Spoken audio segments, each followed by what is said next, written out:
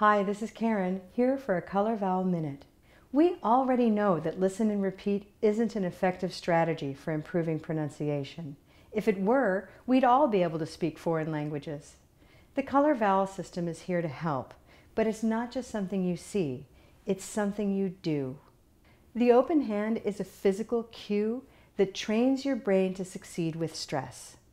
I'll show you how it works and you follow after me. Green tea speak. Green tea speak. Blue moon improve.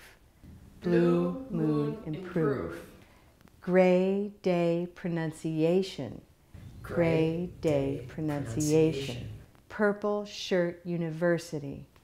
Purple shirt university. Lengthening your arm like this measures the time you need to spend on the stressed syllable.